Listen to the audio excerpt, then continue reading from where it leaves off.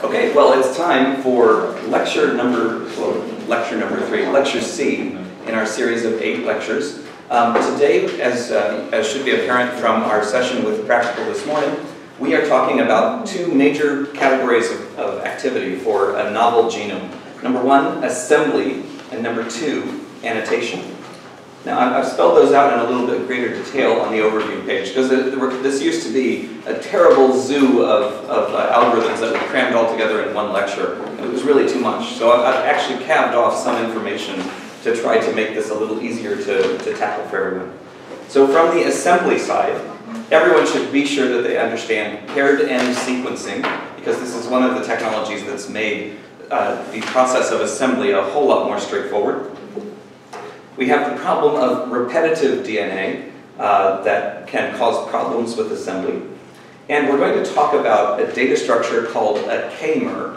And I want to make sure everybody knows what a k-mer is, because when you're looking at the output from this software, you'll frequently see k-mers mentioned. And I'd like you to know what they mean. From there, we're going to talk about the annotation. After all, a big, long contig is not the same thing as a genome. That's the sequence of a genome, but it still lacks the annotation of a genome. So how do we find the informative bits of a genome? We're going to be talking first about hidden Markov models. HMMs are very much an advanced topic, but I want you to understand the roles that they play and how what kinds of things they're good at. We're also going to talk about alignment algorithms. We mentioned BLAST this morning. BLAST is one of the most prominent examples of an alignment algorithm, so we'll discuss how they work, particularly emphasizing substitution matrices. Substitution matrices are the scorecards that we use for figuring out how well an alignment describes a relationship between 2 sequences. And then finally, we're going to come back to this question of the InterPro problem. How do we find functional bits of sequence when we look at the full-length sequence of a protein? So, as we mentioned yesterday, we're working our way through this big plot of all these different topics of discussion within bioinformatics. Today we're coming right down the left end. So, base calling is no different than yesterday. We spoke about that problem specifically in connection with Fred, the Fred algorithm for assigning probability of error for individual base calls. That's great. Not going to repeat that today. Repeat masking is a problem that comes into play because we have so much DNA that gets repeated around our genomes. So we'll talk about that as a problem. From there, we're going to talk about de novo assembly. De novo assembly. This is the case where you don't have an annotation, you don't have an overall structure for a genome, and you're trying to figure out all of the sequences from these tiny little patches of read sequence. So de novo assembly. From there, we'll move on to the problem of gene calling. I mentioned hidden Markov models. Just to skip to the punchline, we use HMMs to find genes. So this is the gene calling problem. Finally, functional annotation. When you have a new sequence for a protein or for a transcript and you want to understand what kind of functional capabilities it has, understanding what motifs are within it really matters. So let's start with paired-end sequencing. I want you to imagine that we have an insert. Now we call it an insert kind of for historical reasons. It used to be that we would make vast libraries of sequences that we might potentially try to sequence. And then we tried very carefully to decide which insert sequences were most interesting to us, which ones were going to give us the best ability to walk through a region of genome that we hadn't sequenced yet. So we used to use these as inserts. We would insert those into E. coli or whatever, grow up a pile of that sequence in order to amplify it for sequencing. That is not necessarily how things work today with whole genome shotgun, but the name kind of lingers. So I want you to imagine that these inserts could be fairly long. Maybe you have 10,000 nucleotides, right? That's a fairly long stretch. Most of the sequencers that we deal with today have nothing like that sequence length capability for their sequencing. Some do. Very specialized sequencers can do hundreds and hundreds of nucleotides quite happily. But most of the sequencing that we see done is relatively small patches of sequence. So I want you to imagine this long floppy bit of DNA, and this end we're going to sequence a tiny little patch of sequence, and this end we're going to sequence another tiny patch of sequence. But most of it is just this great unknown. Now, generally speaking, we're not going to have the chance to come back to this sequence at another time. We're not going to come back to this insert and grab another patch right here that we happen to be missing. So just imagine this long bit of sequence, a long piece of DNA, only the ends of which we have sequenced. Okay? This is the approach that we use for paired end sequencing. It means that we have each end of this DNA fragment, we have a small patch of sequence. And they're paired because they come from the same piece of DNA. But they're not overlapping in where they're producing sequences. The sequences are pretty far apart from each other. So you can then imagine, well, how could you get at these? One of the reasons why it was convenient to sequence the ends comes from the fact that we knew what we'd cloned this DNA into to begin with. So we knew that there was a vector sequence here on either end. Maybe these are adapter sequences for a plasmid in a bacterium, for example. If you know the sequence that falls just outside your region of interest, you can design primers against that allow you to begin reading in this end of the sequence or reading in that end of the sequence. This falls because we know what those sequences are on either end. We make a little tiny little primer here and a little primer here, and off we run to the races. Now we can sequence in maybe 500, 600 base pairs on the ends if we're using old school sequencers, Sanger style. Okay, so this concept is an old one. You can see that I've cited a paper from 1991 for this. Now, 1991 for me is a memorable year. I was driving. I was about to graduate high school a year later. But I realized 1991 might seem an eon ago to you. So 1991 is a long time in biotechnology. So much has shifted in time since then that it might seem like the Dark Ages. So this paired end sequencing is a technique that reaches forward in time, even though sequencing technology has changed tremendously, even though the ways that we go about deciding which sequences are going to get produced have changed enormously. We still use paired end sequencing because it's still valuable to us. And we're going to emphasize why that is in just a second. But let's talk about this de novo assembly problem. Before I was waving my arms about to indicate we had a little patch of sequence here and a little patch of sequence here on a very long unsequenced piece of DNA in between.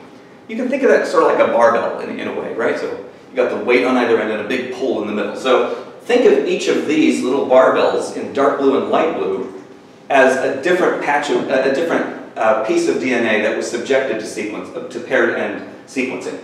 So here we have one that's got a little blue patch here. This part was sequenced.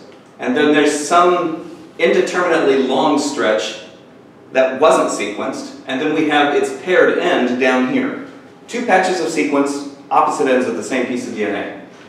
Now you can imagine that if you look for overlapping sequence between different barbells, different inserts, you will see that in some cases you have an overlap of 25 or more nucleotides. That's kind of a number that you hear thrown around a little bit. So think of that as, I'm going to call that the K value for now. You've got a K value of 25 nucleotides that overlap between this patch of sequence and this patch of sequence. They're not from the same piece of DNA, they're from different pieces of DNA, but they overlap just the same. So that's really valuable to us because now we can project downwards through these stretches of DNA that overlap in their regions to produce a deduced target sequence. So every place where there's a solid red line down at the bottom of this slide, we have a place that is covered by at least one of the sequencing reads that we produced in this contig.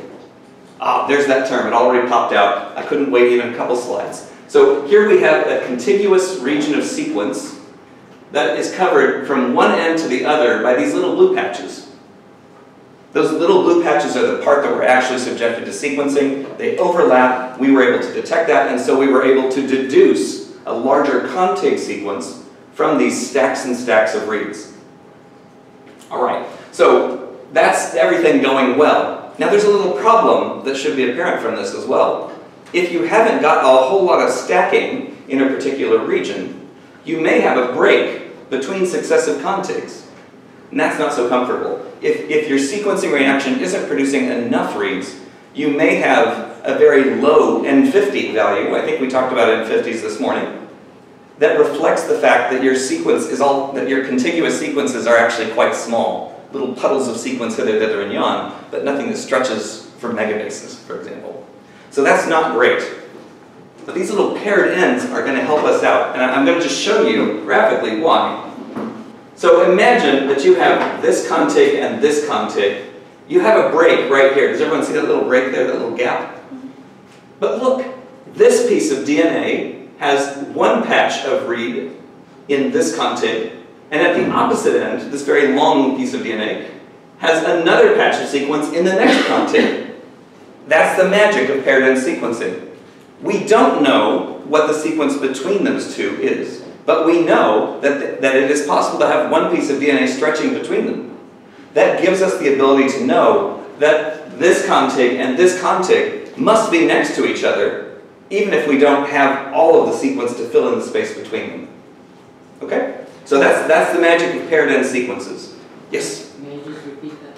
Sure. We have a single piece of DNA. We don't have its complete sequence because we only have a little patch of read here and another patch of read there on the other end.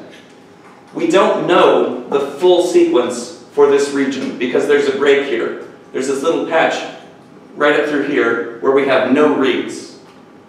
But we do know that this contig and this contig are neighbors. And we know that because this contig has a patch of sequence from one end of a read, one end of an insert sequence, and the other patch of sequence falls in a different contig. So effectively, that bridges across this pair of contigs to tell us that they're close together and their orientation with respect to each other. All right, so de novo assembly runs into piles of problems just like that. Now, I'm going to talk a little bit about biology for a moment. I hope you don't mind. Lots of our DNA does not relate to protein sequences. As a proteins guy, that makes me feel very sad, frankly, but only about 1% of our genomes relates to a protein coding sequence. There's a whole lot more that's regulatory in one way or another, and there are plenty of regions within our genome that are conserved very carefully by evolution that we don't know the functions for yet. So before we say 99% of our DNA is junk, let us be careful to realize that a lot of this DNA has some function, it's just not determined yet. All right? So, that said, there are plenty of regions in our genomes that are junk. We call them junk DNA, it's a technical term actually, but that's fine. We're going to talk about the taxonomy of our junk DNA. I'm being really rude to genomics people here, sorry. So, we have things like variable number tandem repeats, such as microsatellites and mini-satellites.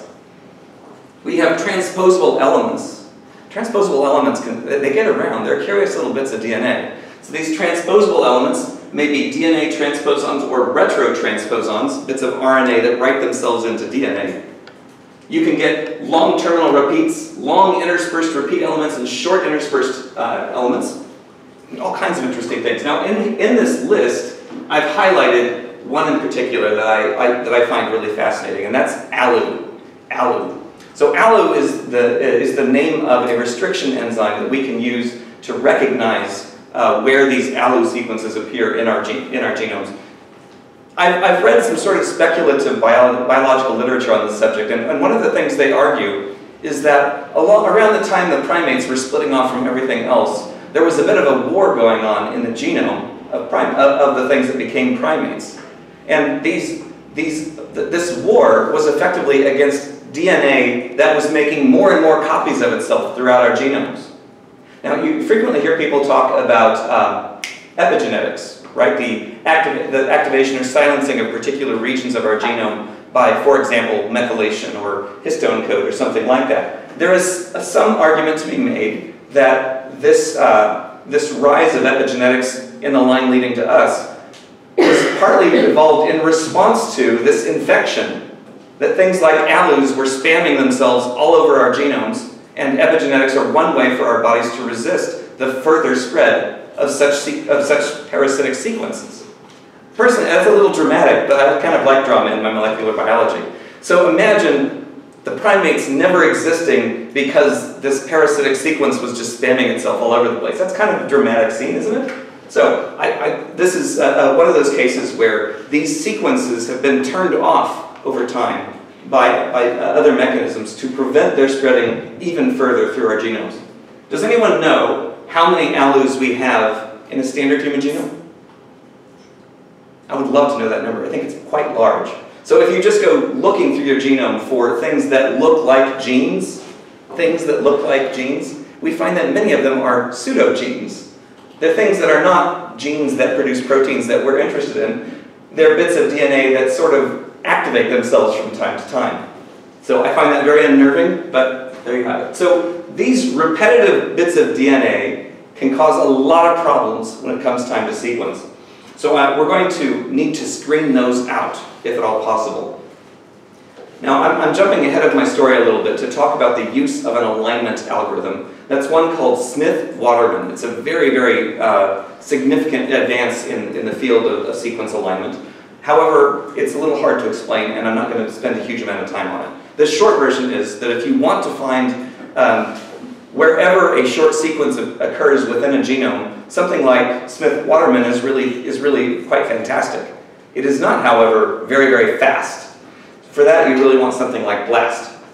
So cross-match is an example of how Phil Green's group dealt with the fact that we've got these repetitive sequences showing up all over our sequencing reads. It has a small database called RepBase of these repetitive sequences, and when given RepBase and for example, chromosome sequence to evaluate, it will try to find every incidence of every pseudogene or every repeated sequence. That's really very powerful. And it does kind of something that I find a little odd. At the end of the day, when it finds these regions that look like the repetitive DNA sequences, it will replace them with N characters. N characters. So instead of an A, C, T, or G, you've got a bunch of N's. Just a whole section marked out with N's. So if you recall, we mentioned that N is kind of special as a code in sequence. When you have an N in sequence, it usually represents something that has an indeterminate letter there. We don't know what letter should be there. So effectively, by marking out these regions, you can imagine a document from the intelligence services coming back, covered in black pen, right? All those things that they don't want you to see, they've redacted. Redacted, redacted, redacted. So you can imagine then that having passed a genomic sequence through RepBase, through the repeat masker algorithm, we now have all these regions that have been marked, that have been blacked right out. We no longer know what residues are there because the software says, I know what this is trash, don't worry your little head about it. Okay? So repeat masker does this to protect us from finding genes that we know are just this repetitive junk. All right, so what happens if we were to leave repeats in place? All right, now this is a little confusing, so I'll try to take this step by step. Imagine that somewhere in the genome, we have a gene A and a gene B, and in between them, we have a particular repeat. Maybe it's an ALU sequence. Will you humor me in that? Can we call it an ALU? Great, we're going to call it an ALU. That's an ALU sitting between a gene A and a gene B. Over here on another bit of the genome, we have a gene C and a gene D. But once again, they have an ALU sitting in between them. Is it the same ALU? It's not the same ALU. There are different parts of the genome. It might be the same sequence. It might even be an identical sequence. But it is not the same ALU because these are completely different areas of the genome. Now on this, we're showing a little patch here called X. Everyone sees X. That's a read. We have a particular read running from, or maybe even a contig, running from the area near A into this repeat, and then it stops inside the repeat. Over here we have another read called Y, and it starts inside this other repeat of similar sequence and runs on towards gene D. Everyone sees the scenario. What happens if you try to assemble that? If you try to assemble that, it might appear that read X overlaps with read Y. Through no fault of their own, they just happen to be going into and coming out of repeats of similar sequence. Messy, huh? All right, what we see then is that by accident, we may think gene A abuts a repeat that abuts gene D. That's a mistake. So we can't have that. We need to screen out these reads, to screen out these regions of reads or regions of contigs that have this great resemblance to pseudogenes. Because otherwise we'll think that things are very close together when in fact they're quite far apart. Okay, it's a little like if my brother takes a picture by a Honda Fit in the United States and I take a picture next to a Honda Jazz in South Africa. A Honda Fit and a Honda Jazz are the same vehicle. They're just sold under different names. So you might think that my brother and I were both sitting next to the same car, but he's 9,000 miles away, right? Same concept, except here applied in reads. All right, so those repeat regions can cause problems, causing us to think things that are quite far apart are actually quite close together. All right, now this next one can be a little controversial. Imagine that I have a great many reads. In this case, we are looking at a block of sequences that all have the same length.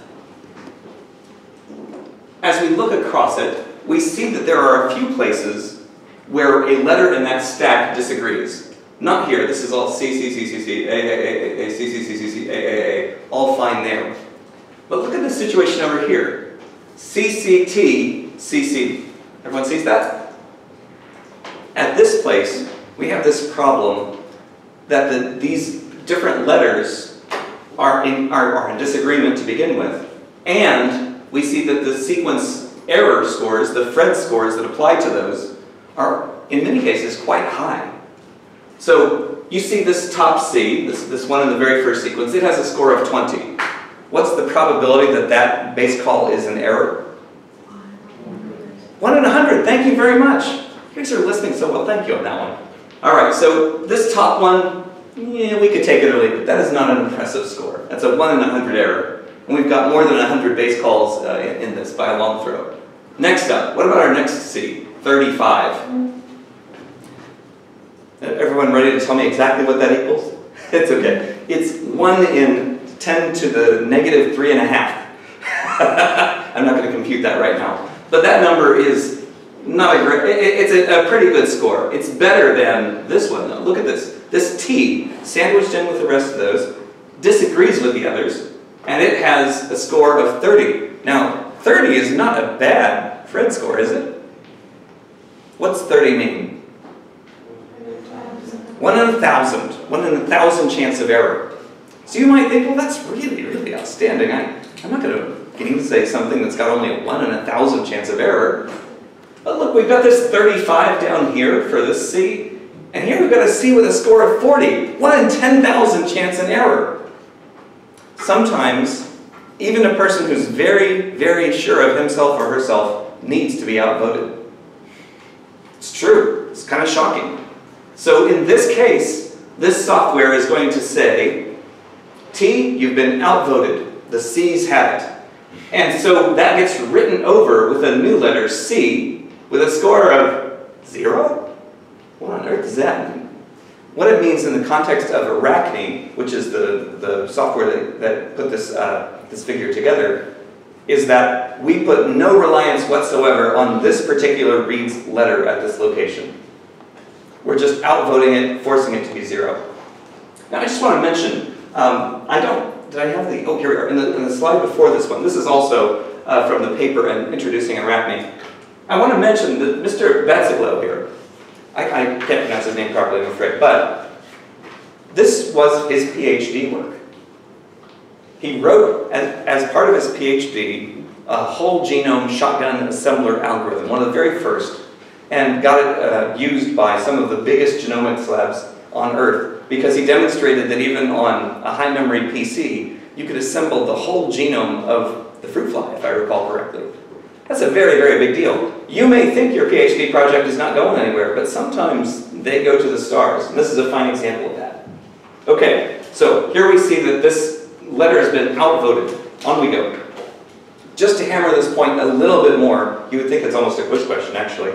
We see that we have inserts that use paired end sequencing, but they're shown in yet another way. The first time I was wiggling my arms back and forth and explaining that these are patches of sequence. The second time I show you a light blue bar with dark blue bars on the sides. Now, I'm showing them as arcs. I have this long arc of one insert sequence with a little patch over here and a little patch over here. Paired reads, this paired end sequencing enables us to link together contigs, to know that these regions of contiguous sequence are next to each other with maybe some amount of space in between them. So when you have something like this, you may be able to generate relationships like this, where this contig is a neighbor to this one because it shares sequences on this end that align with the right end of that one. We also know that its right end links with the left end of this. But there are some particularly long contigs here, very long ones, that have a tiny patch of sequence that are on contigs that are not adjacent because this one fits in between them. Right? So sometimes you may have a segment that's so long that it skips over a contig and getting to the next one. Being able to rationalize all of this is one of the things that makes whole genome sequencing possible. By sequencing both ends of pieces of DNA, we're able to determine the relationships of neighboring contigs. All right. Now, we're going to move into some of the more advanced algorithms used for assembly. I'm doing this largely for name recognition. I want you to see the names of the people behind these algorithms and know that they exist, so that when you see this term used in a seminar sometime, you won't be lost. You'll know exactly what they're talking about. All right? Now, K-mers are one of these concepts that show up all over the place in sequencing literature. So let us imagine that we have a 100 base pair read coming from our sequencer. Now, let us equally assume that we're interested in K-mers of 25 nucleotides. So imagine we've got our string of, for just a moment, imagine there's only one read in the world, one read of 100 letters. We're now going to dissect that up into every set of 25 consecutive letters that we can. Okay? So where's our first one? I'm going to imagine that it runs from this black cap to this black cap right here. So here is residue number 1. This is residue number 100. How many K-mers of 25 length can I produce from a 100 nucleotide sequence? What's that? 75. 75! Oh my goodness. How many did you say? You say 4. Ah, all right. Now we have two very different views of this problem. So in yours, you immediately assume that these K-mers don't overlap. So you can carve out the first quarter, and the second quarter, and the third quarter, and the fourth quarter. But you made a different assumption. You assumed that we have a sliding window, right? We have a K-mer that starts at residue 1, and another K-mer that starts at residue 2, and another at residue 3.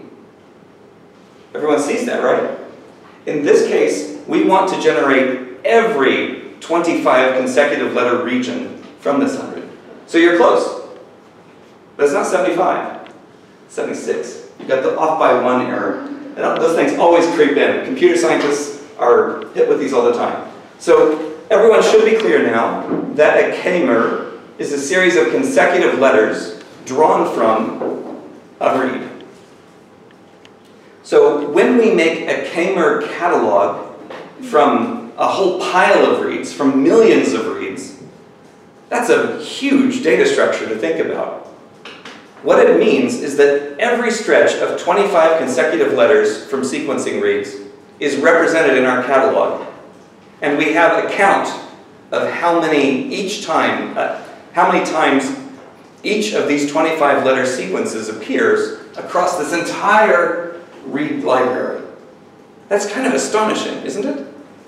So if you have a whole genome shotgun set from which you've produced your reads, and you're grabbing out every possible set of 25 consecutive letters from it, you're going to have bazillions of K-mers.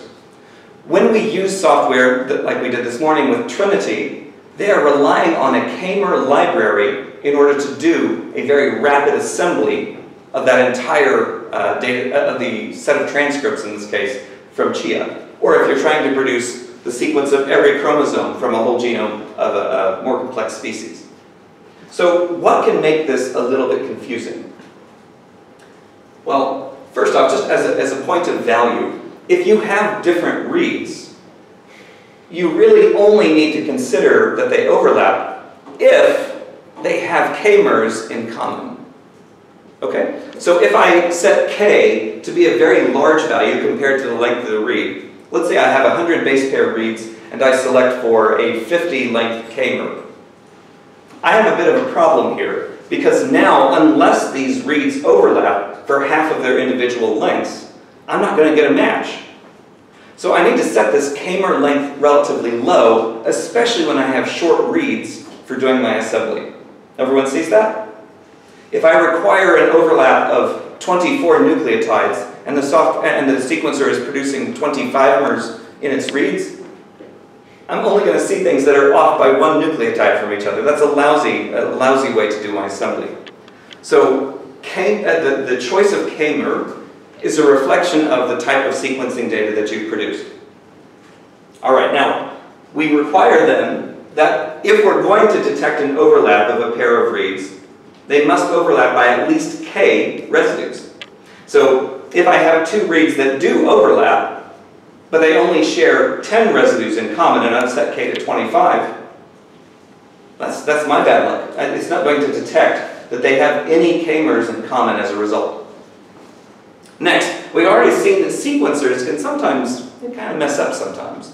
Occasionally, you'll have the letter C when you really should have a G. If you resequence the thing, you would see it. In cases like that, you may have an all but one match just because of a sequence error. So that's kind of awkward as well. So I hope everyone sees that the occurrence of k-mers in common between different reads gives us the ability to detect that they overlap. Everyone good with that? All right, now along the way we're going to do some things like look for k-mers that are present at far higher copy numbers than everything else. This is an alternative way of dealing with repeats, because if you have repetitive DNA, for example from alus, you're going to have a huge number of reads that include that region, and you're just going to strip those out because they're just going to cause you heartache and pain in the end. Okay, on we go. Now this brings us to the Bruijn graph. Now I pronounce that like an American, so I would encourage a proper Afrikaner here to explain how to pronounce Bruijn. Anyone? Bruijn is what Americans call it. Okay, I'm just saying.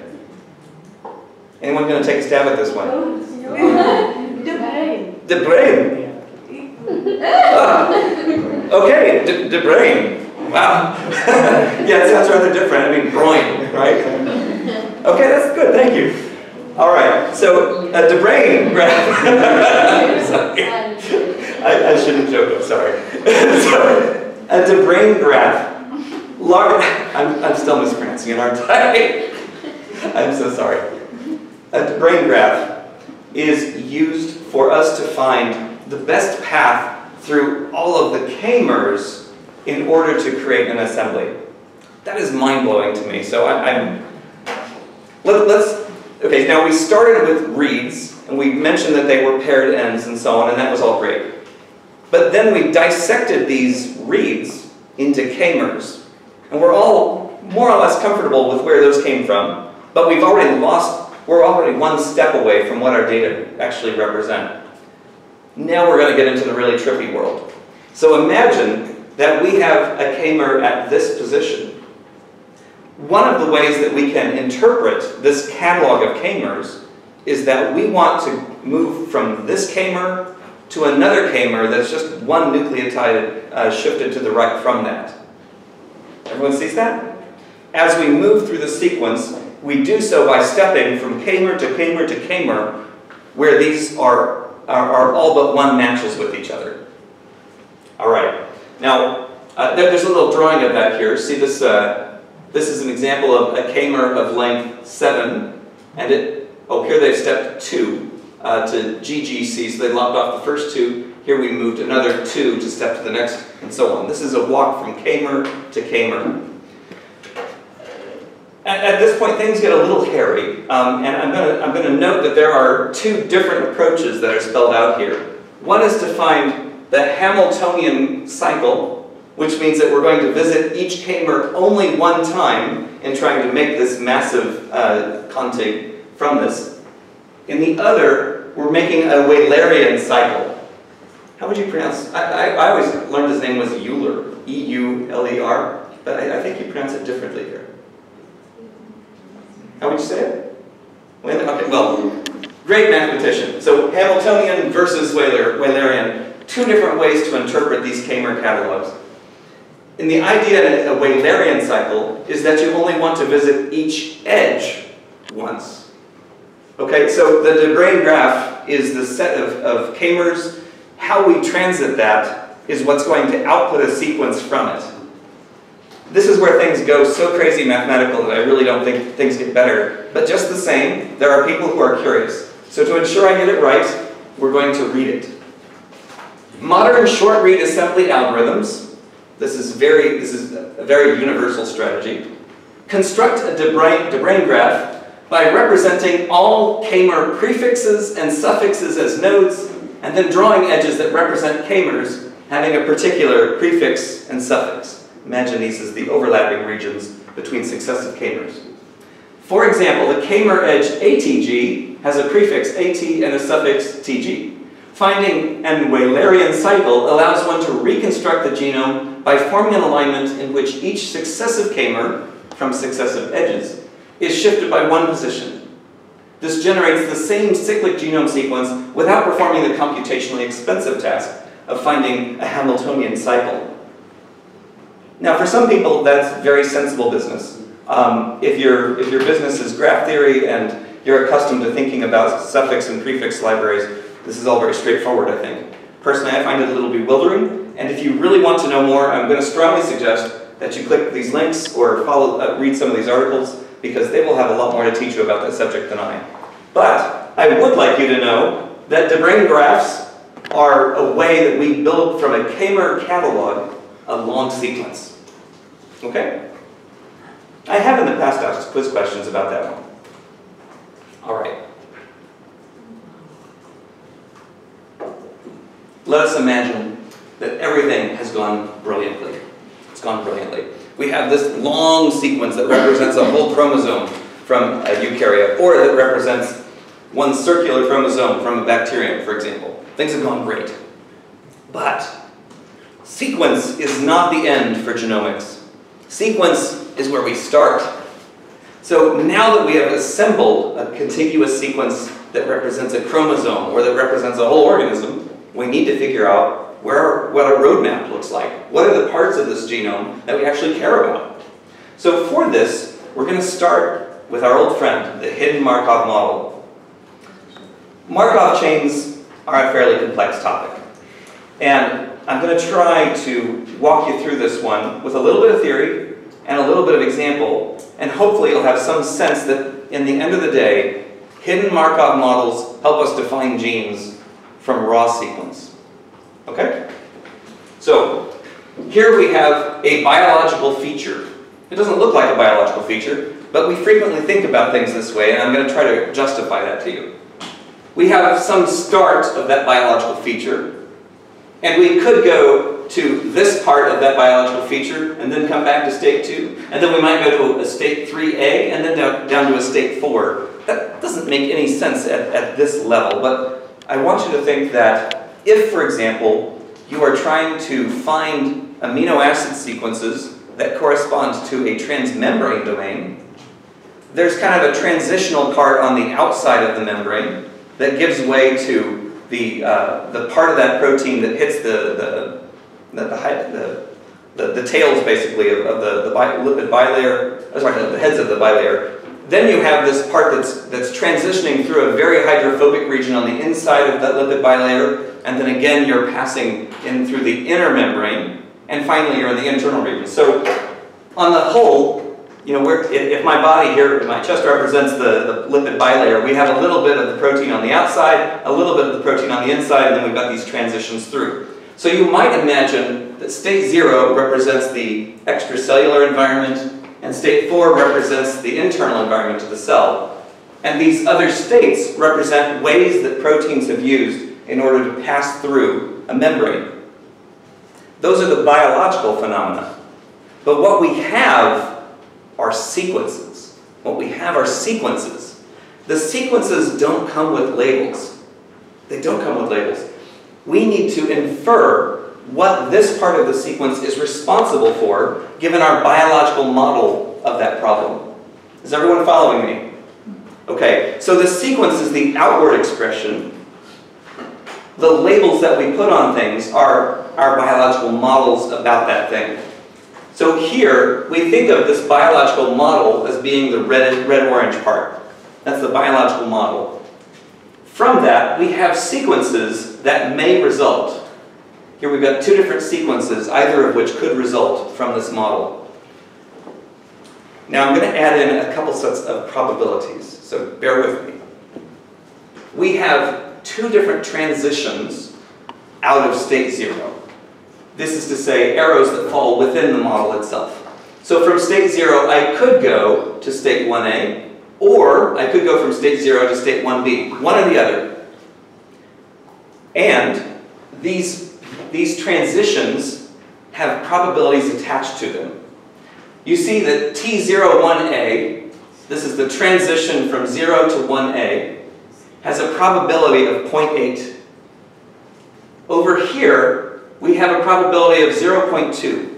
So very quick question, what is 0.8 plus 0.2? 1, all right. This is to reflect that we are going to make a jump away from this node, from this state, and we're biased towards going to state 1A. But 1/5 of the time, we would expect to go to state 1B instead. All right? Now, at the next stage, jumping from state 1A to state 2, it's obvious. You're always going to jump from state 1A to state 2. There is no other escape from state 1A. Similarly, we see that state 1B continues on to state 2. But look at what state 2 does. It's kind of odd. You see this little looping arrow right here? State 2 can return to itself. This is to say that we could just perpetually extend out, never leaving state 2. It has a probability attached to it, 0.5, and we have a probability of 0.4 or 0.1 to go to these other steps below it. So in our biology, state 2 can extend out and give us longer sequences. That's the only state here that I've written.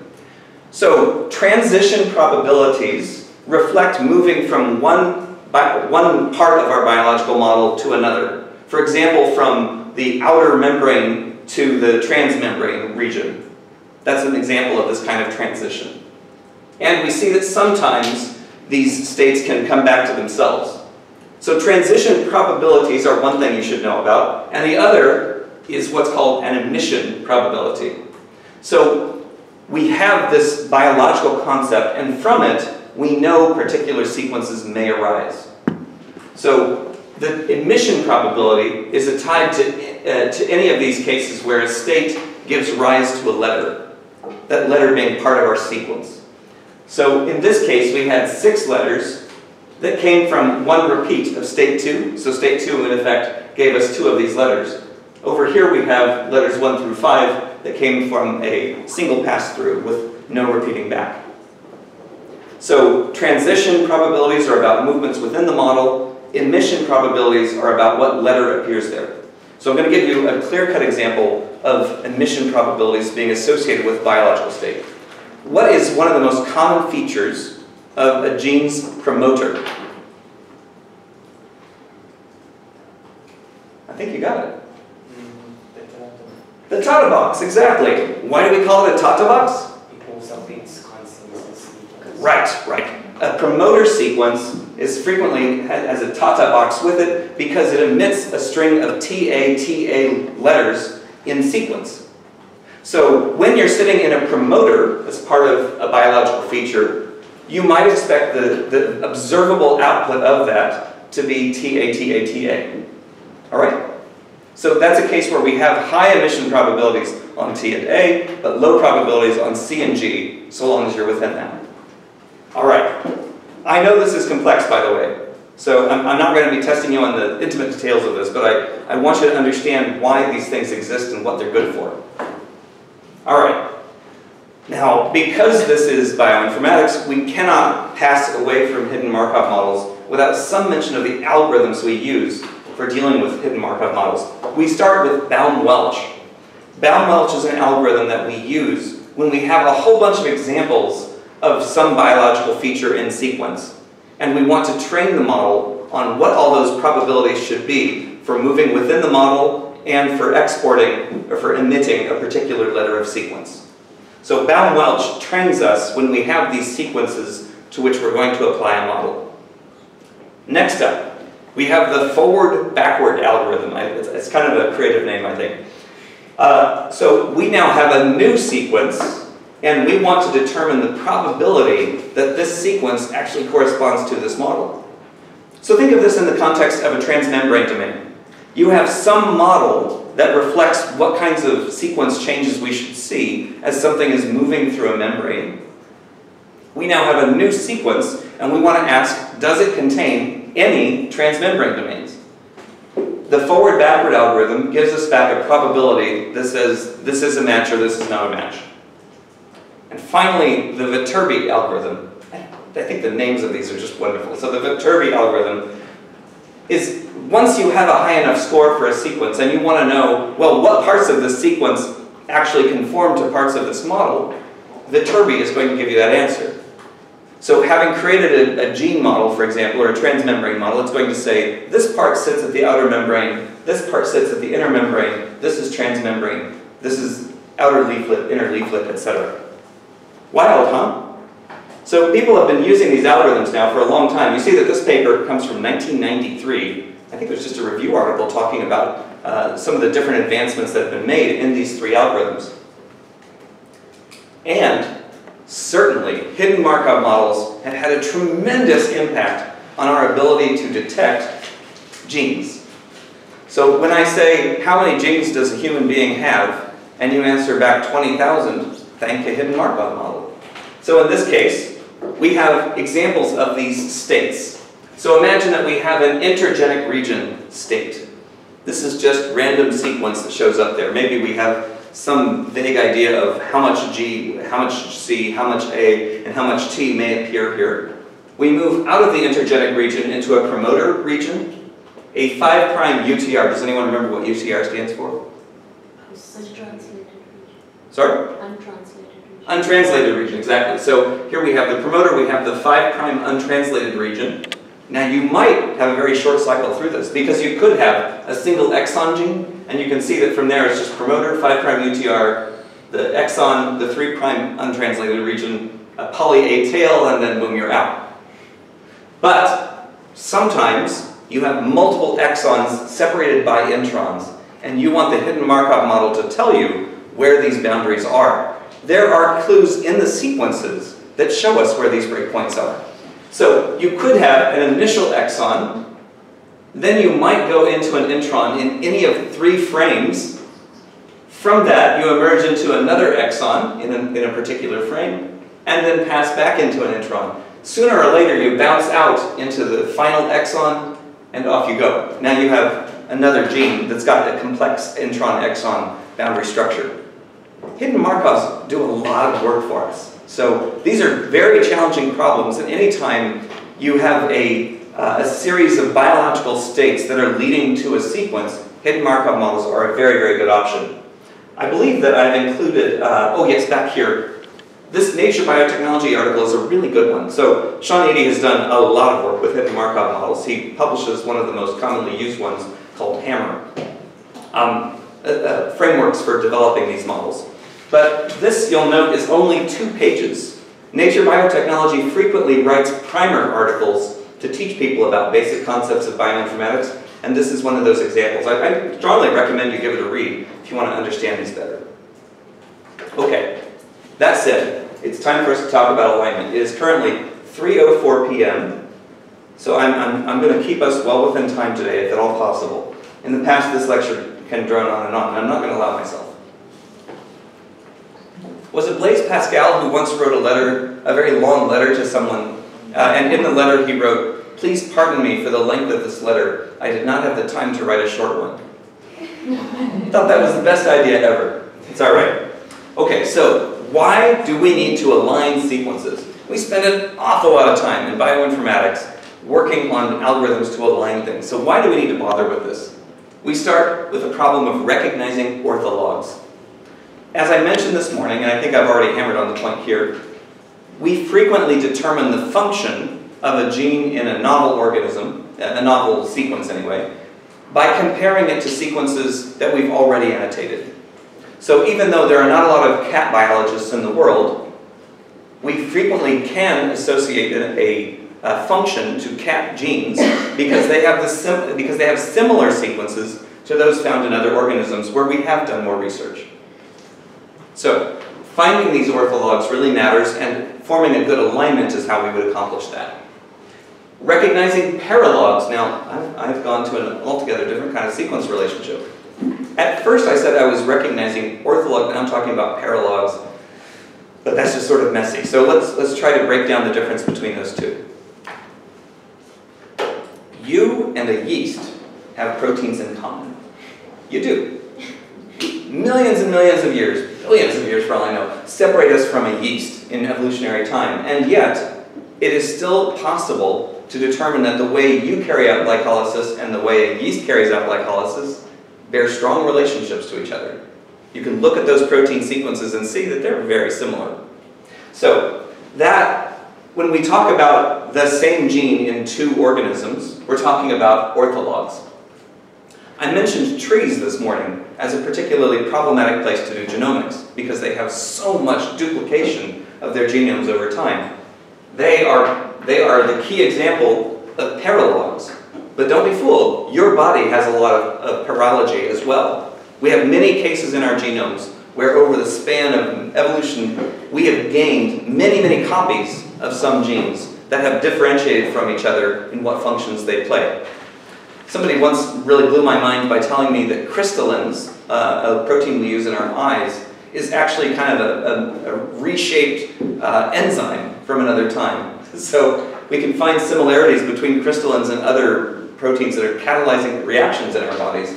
So our bodies have a lot of treadwear on them. They've spent a lot of time figuring out new uses for old genes, and paralogs are their answer to that. Finally, recognizing conserved regions.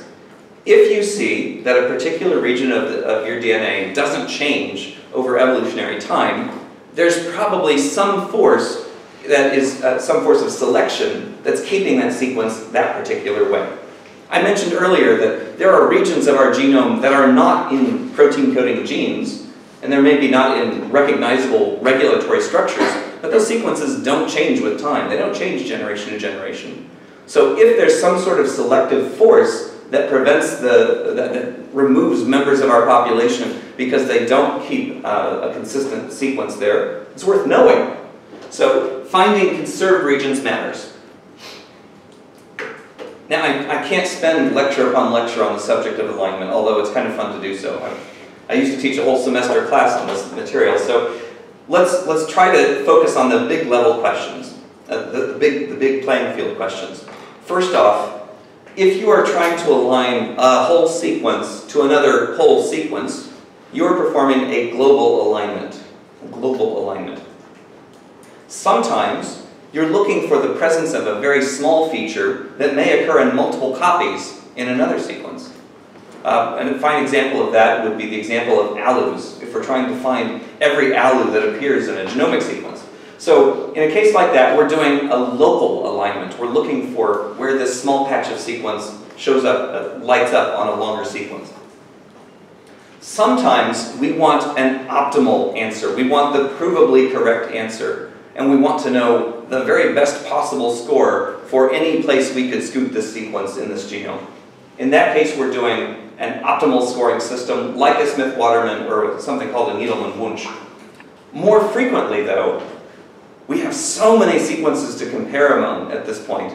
Very, very frequently we find we're willing to settle for a pretty good match if we can get it very quickly, rather than a provably best match.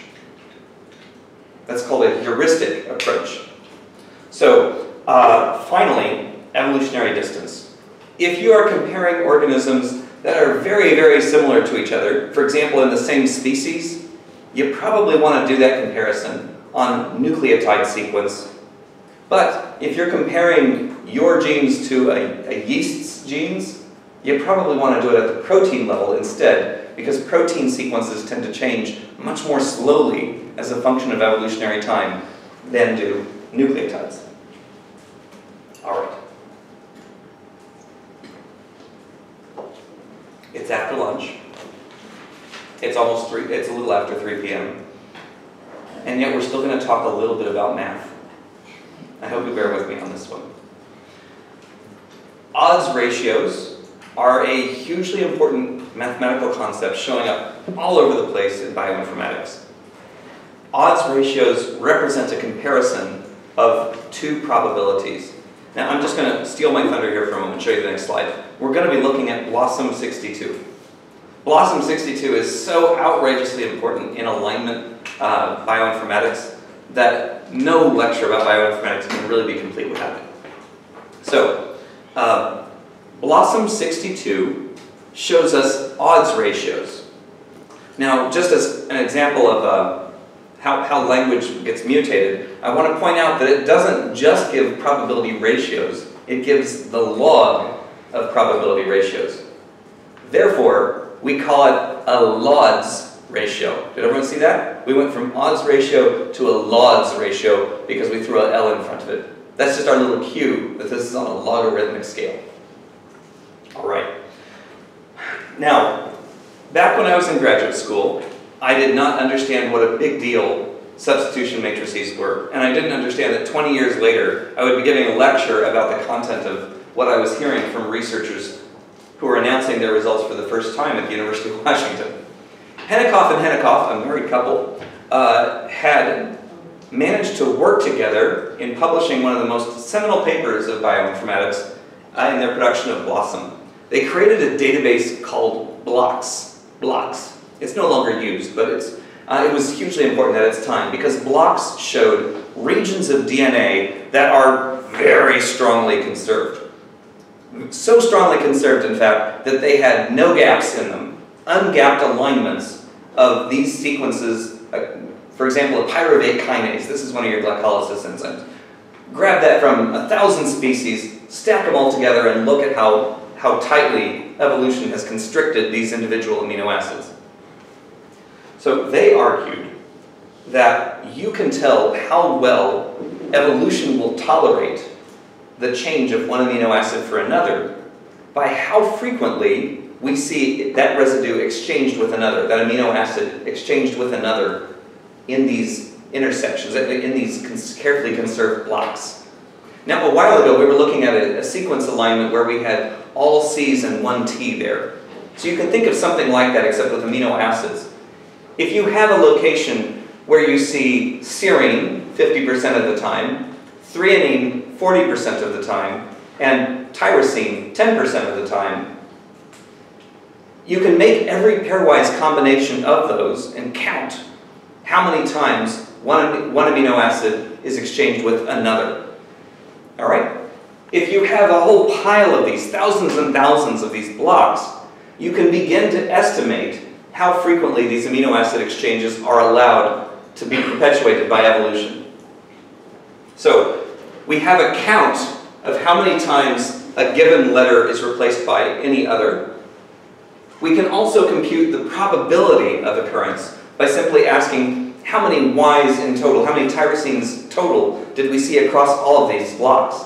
And then you can say, well, my background probability for this replacement is equal to the probability that I would find a Y replaced by the background probability for a T, for example. So what we end up with is a pair of probabilities that we can take in ratio to tell us about the acceptability of this substitution. Thus, substitution matrix. Now, I'm going to mention one other thing. I always forget to check this number. These are going to be log base 2. I'm going to explain why that matters in just a moment. So here we go. This is BLOSSOM 62. Let's start with the fact that the highest scores in the BLOSSOM matrix are associated with what?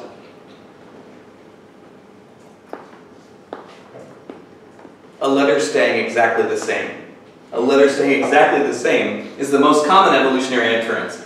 So we look at tryptophan.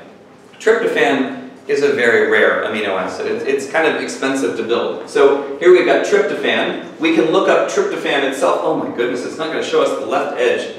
It's making me cry. I'm just going to say this is W right here, okay?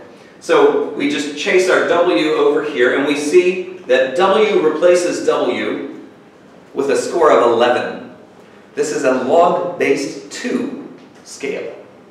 Log base 2. So that means that W stays W 2 to the 11th times as frequently as you would expect by random chance. That's pretty astonishing. W likes being W, and it doesn't like being anybody else. Now, so this is our diagonal. The diagonal has all the high scores. This is a symmetric matrix. So if you see K versus R here, and K versus R here, they have the same score. So you could just lop off one side of this. We're not going to do that at the moment. So I have highlighted in yellow anything with a positive value. That's because at 0, the probability of replacement between a pair of letters is exactly what you'd expect by random chance. So here, for example, we see that serine and, I think that's an E.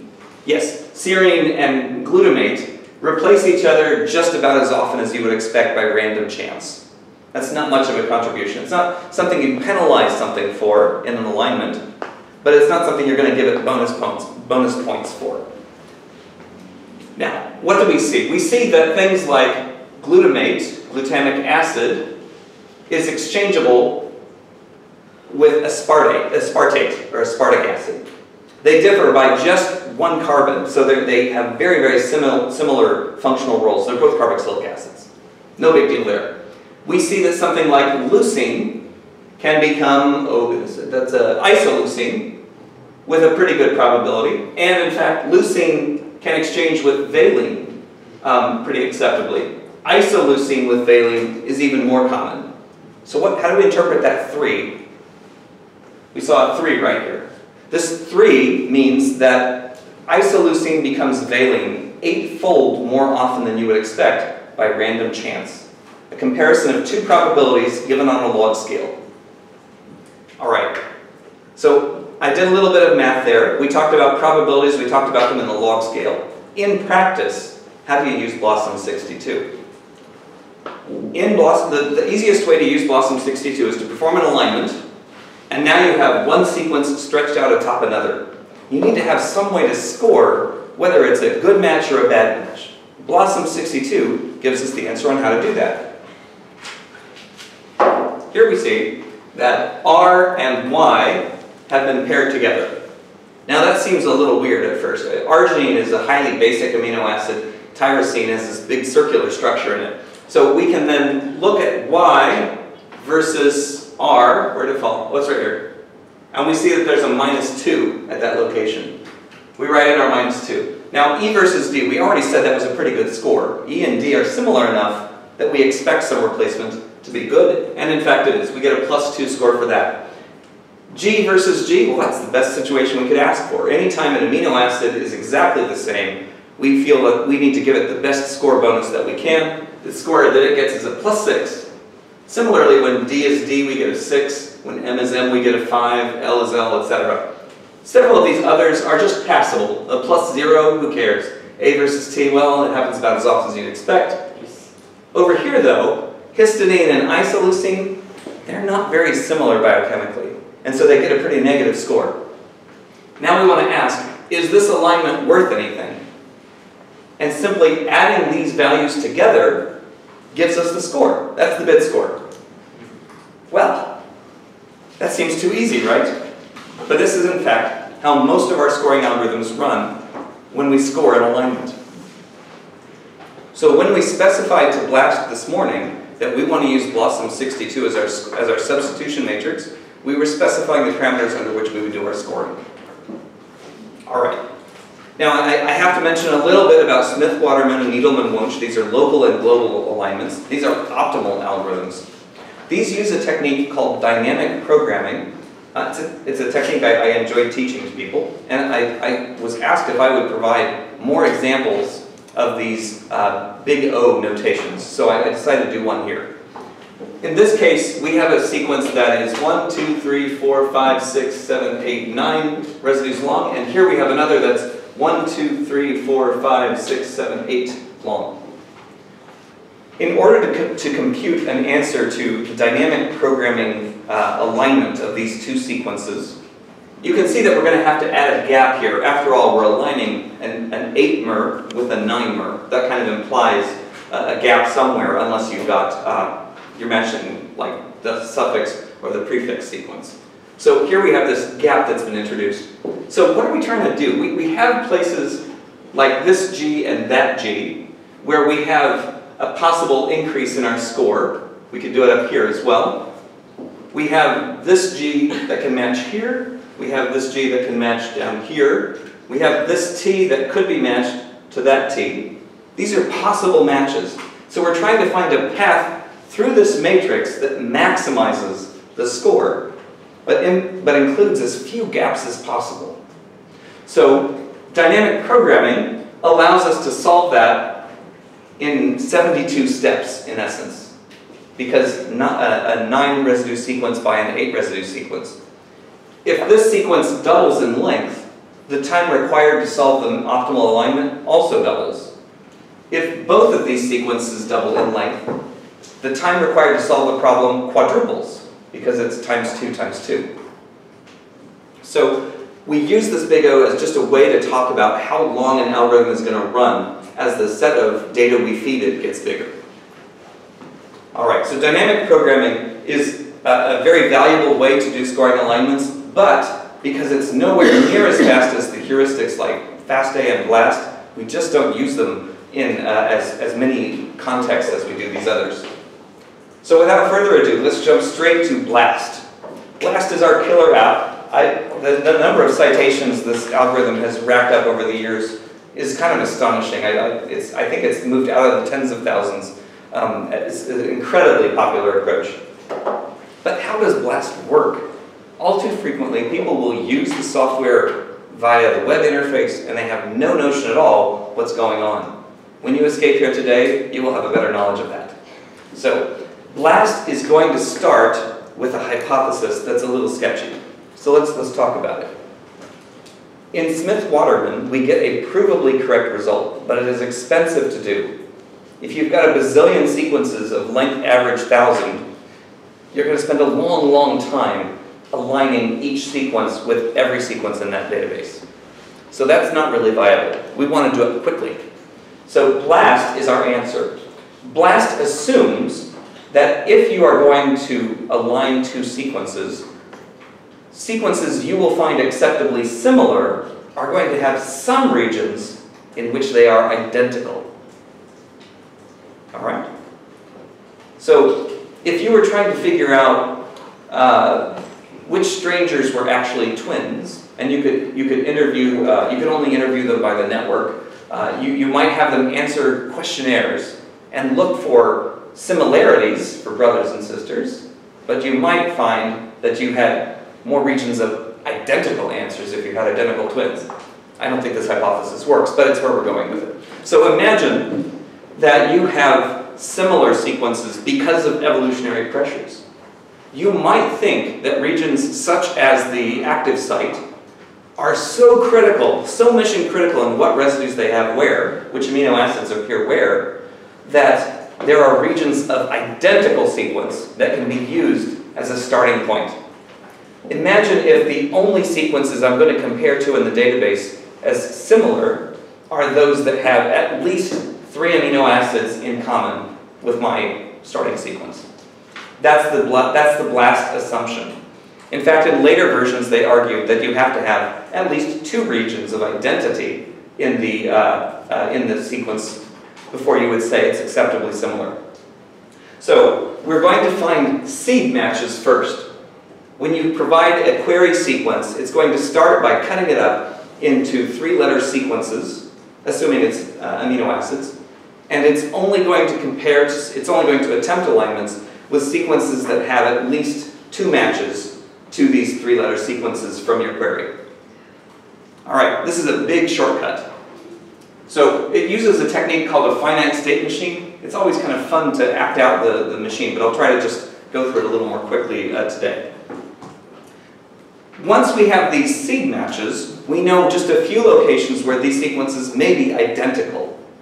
But we don't care just about the identical regions. We care about regions of similarity around them. So we're going to start with these seed matches, regions of identity, and try to add on an amino acid at a time in this direction and in this direction to give us other regions of similarity that abut those that are identical. We'll talk about those in our next slides. Finally, we sort all of these maximal segment pairs. It's a very important concept. All of these maximal segment pairs are going to be sorted by a score, the alignment score that's computed just like we just said in Blossom 62. And we're going to display only those that are unlikely to have been random hits. And here we have a really huge throw-in by Carlin and Altschul, who published in 1990 an approach that let us compute expectation values from these bit scores. So the E-scores that we looked at this morning were an additional feature that got added on top of BLAST so that we could score them by our typical substitution matrix route and in terms of expectation value. So we could avoid looking at things that were just fortuitous matches. Now what is a finite state machine? This is curious. So let's imagine that the sequence I've provided to my BLAST interface is KSS, GSS, YPS. Just as we mentioned a bit ago on k-mers, we're going to subdivide this sequence up into 3 mers. So we want every 3-letter combination that can be pulled from this sequence. So we have KSS, SSG, SGS, GSS, SSY, SYP, YPS. Everyone sees that? Those are all of the possible contiguous 3-letter sequences we can dissect from this. Now we're going to organize those in a dictionary tree, sometimes called an aho-Karasik tree. We have only one sequence that starts with G, GSS. We have 4 sequences that start with S, SGS, SSG, SSY, and SYP. Do people see how I'm reading that? We have only one 3-mer starting with K, KSS. Only one of these 3-mers starts with Y, YPS. Okay, we have now developed our aho-Karasik dictionary tree, and now we pass the entire sequence database through that tree to figure out where any hit to any 3-letter combination is a match. That sounds really impossible, but in fact in computer science, this isn't that bad. So if you have millions of sequences, you pass them through this tree, and anytime you get a hit, that's great. So we start finding hits when we encounter this letter Y. Because if you start at the top of this, you can move to Y as one of your first steps. But when we move to the next letter, we see it's an N. We can't move from Y to N, so that falls away. In fact, we don't get any hits of 3 residues until we get to this region right here. We hit the S, that's all fine and good. The next letter is G, we can move to G, that's brilliant. And the next letter is an S. Once we hit this, a little bell rings. That little bell is telling us we have a region of identity between our query and this sequence. Therefore, we can go ahead to compute a maximal segment pair. Everyone sees that? Okay. That means you're never going to find a similarity under BLAST if you don't have any regions of identity. Okay, on we go. We've now found between a pair of sequences, this is another pair of sequences altogether, we have a couple seed matches. RPE is a match directly between these two. MCT is an exact match between these two. Those can be extended in either direction through other seed matches, in fact, to create a maximal segment pair. At this point, BLAST is trying to drive the score upward. It has a pretty good place to start. These 3-letter sequences already score well. But it's going to try to find adjoining residues that can also include, that will also boost our score upward. If it goes too far out, it may end up in sequences that don't align at all, in which case it's not really, it's going to just call it off and say, that's a hill I don't want to climb. So we start at RPE and MCT. Is A versus V okay? Yeah, it's all right. E versus D, is that okay? That's pretty good. I think we recalled that one got a 2. A versus V, we already said was okay. So look, even with just that little bit of extension, we now have a region of 9 amino acids that can be part of our alignment. If we push to the N-terminal side, E versus V, it's a little hinky, it's not great. F versus L, well, on Blossom it actually looks all right. But then we get to something like this, P versus R, well, that's terrible. Proline and arginine are nothing like each other. We're going to have to incur a big negative in order to do this. Similarly, we can extend out this way. Again, we had a proline versus E, and we're just like, ick. The scores are getting driven down too much. We don't want to extend further in this direction. So you think of the seed match as this place where the software starts and then hopes that it can sort of zip together the adjoining sequences in order to drive that alignment score up. It's going to stop at some point when it has the score driven down by too much disagreement between the two. So that, in a nutshell, is how BLAST works. That's a very, very quick introduction to it. But I hope that everyone knows about maximal segment pairs because they are the whole reason why BLAST is so valuable. Very fast screening of sequences by picking out those with seed matches, and then an expansion of this region of similarity to find out what you can include that drives your score upward. Now, why do we bother with multiple sequence alignment? I have just the one slide about this here. We may use BLAST if we're looking for a particular query in a database, that's all fine and good. But if you have a whole set of sequences and you want to know how you can adjust all of these to match to each other, a multiple sequence alignment engine is really needed. Frequently, we're trying to create phylogenies to understand the course of evolution for a set of sequences. And, of course, we're always interested in those bits of sequence that don't change, that are conserved in the face of evolution, so that we understand the parts of our genomes that, by not changing, show us that they are important. So, ClustalW is just one of the algorithms that we use for this purpose. I want you to be aware of it. The paper is right there. There are certainly lots of web browsers out there, but I'm not going to go further into it. Instead, we're going to talk a little bit about domains and motifs. Now, it's 3:32. I've held up for 90 minutes. You've held up for 90 minutes. I don't see anybody sleeping. That's really great. But we have to push through this last little bit, and then we're going to be done for the day, all right? So bear with me. At the top of this diagram, I have displayed something that I'm calling the central dogma of structural biology. The central dogma of structural biology. We always think about DNA gives rise to RNA through replication, through transcription, and RNA gives rise to protein through translation. That's a central dogma of molecular biology. But here, we're talking about the central dogma of structural biology. It's a very important thing for everyone to understand.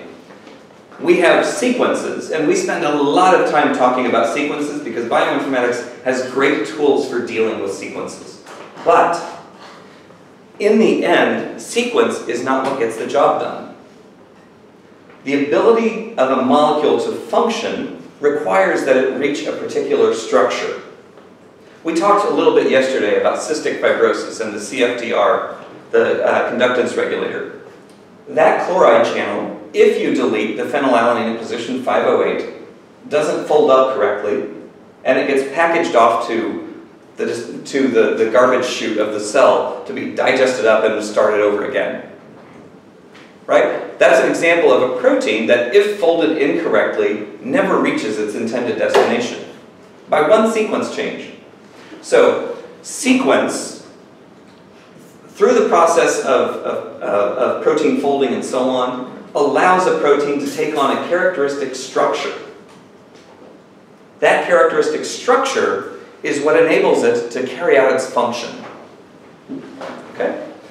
So, sequence leads to structure. We think of this as kind of a process of energy minimization, that the surface area of this molecule is trying to keep all of its hydrophobic bits together and all of its hydrophilic parts on the outside.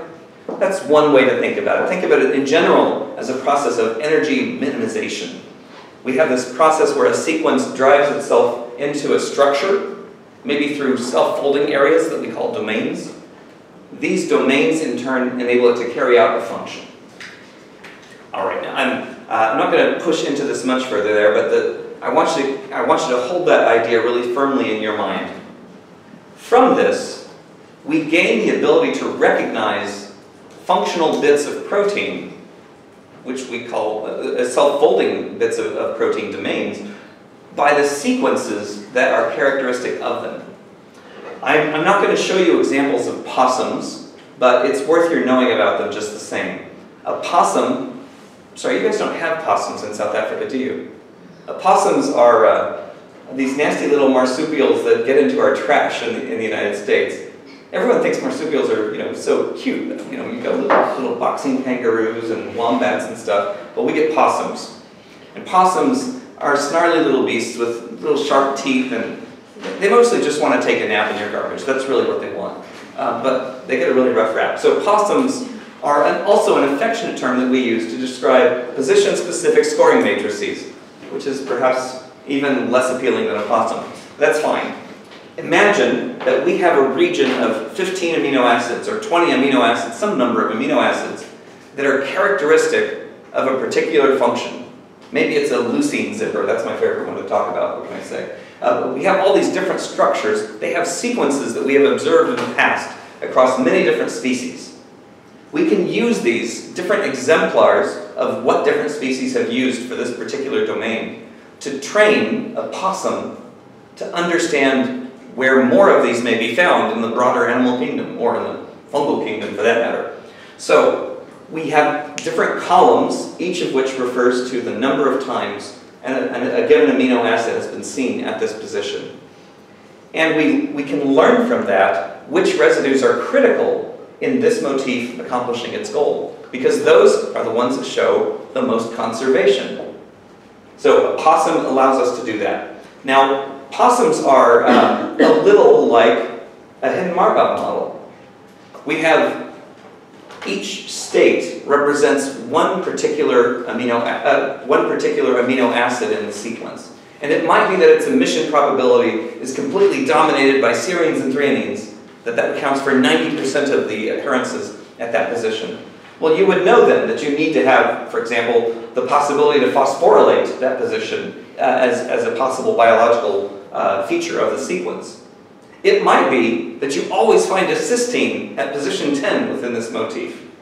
That cysteine might need to be there, because otherwise, how are you going to form a disulfide to lock that structure into place?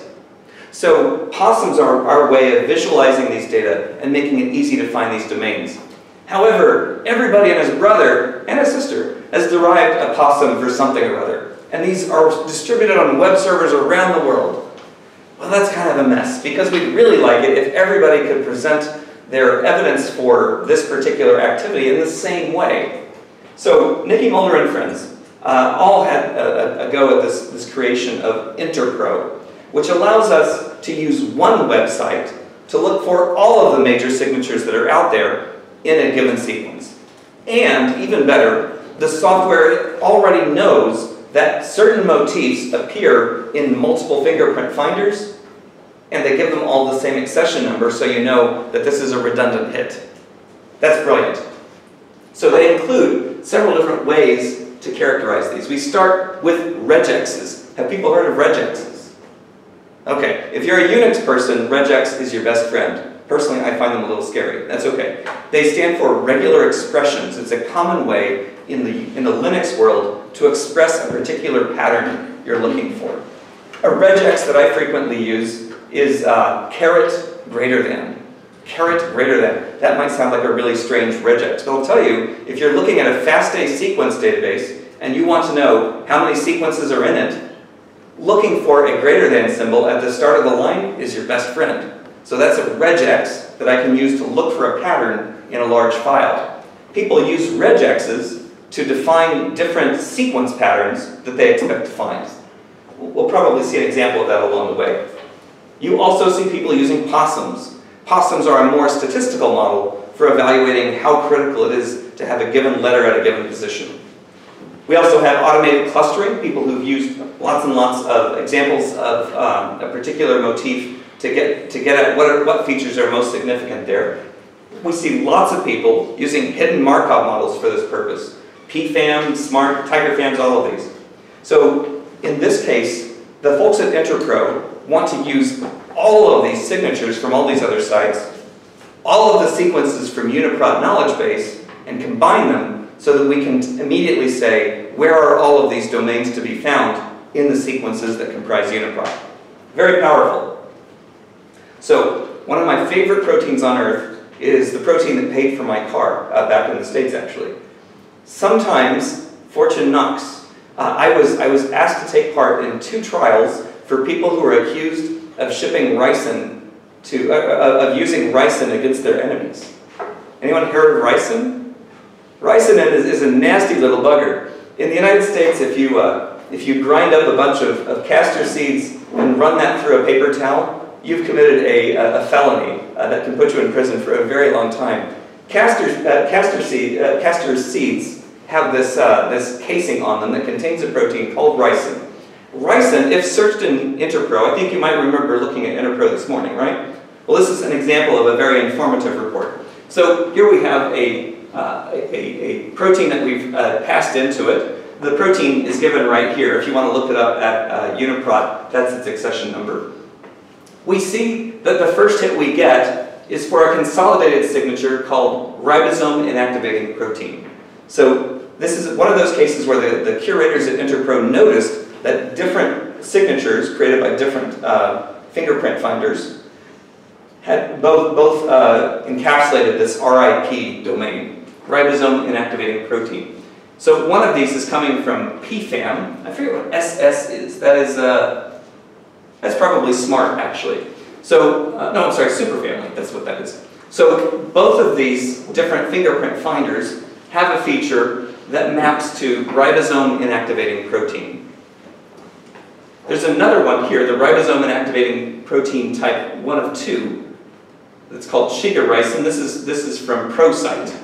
So those all hit that. And then there's yet another one. Here's the Gene3D database, which is kind of a domain and structural look. They have another thing called the ribosome inactivating protein. So I think by this time, we've been hit over the head with this several times. We know this part of the protein is involved in inactivating ribosomes. All very good.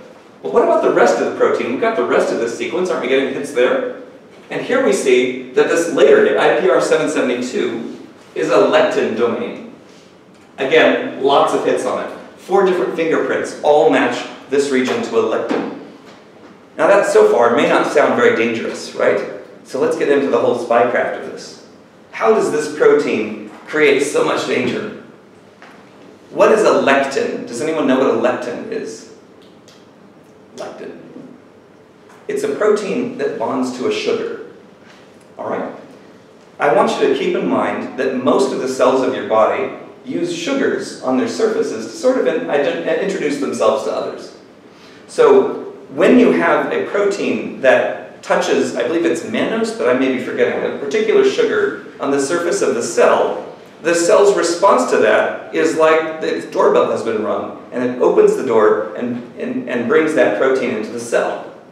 So this lectin can be thought of as a door knocker for the ricin protein. Getting into the cell does not mean danger. So what is the other part? That is the ribosome inactivating protein. Its abbreviation is RIP for a reason. Your cells depend upon ribosomes, because how else are you going to translate anything? You need to have ribosomes in order to create proteins. So a vanishingly small amount of ricin arrives in your bloodstream because somebody has been very, very rude to you. It knocks on the outer surface of the cell, gets drawn into the cell, and it responds by shutting down translation in your cells. Very nasty little bit. One of the reasons why this protein is, people are so cautious about people refining the seeds of this plant is that, first off, you can find castor bean plants everywhere. They're very frequently used for landscaping. And this protein is hugely dangerous. So this is handled as a weapon of mass destruction in the United States, and the Department of Homeland Security will not appreciate it if you attempt to synthesize this stuff. Okay, so now you learned about a very scary protein. That brings us to our takeaway messages. Paired end sequencing makes a very big difference. It is our ability to assemble raw sequence into long contigs is very greatly enhanced by the use of paired end sequencing strategies. We talked about some of the reasons why that's true. Repetitive sequences are problematic, and our DNA is loaded with them. So being able to screen those out before we go to the process of proper assembly is very helpful to us in avoiding making very distant features appear very close together. Hidden Markov models are complex, and they do sort of something I find a little bit miraculous, frankly. That said, trying to understand them from the inside out is probably not the order of the day for any of us. But I want you to know that they exist because lots of the systems you use to answer, for example, which of these are transmembrane proteins, or where is this gene, where are the protein coding genes in a sequence, relies upon hidden Markov models. So I really want to make sure everyone sees that.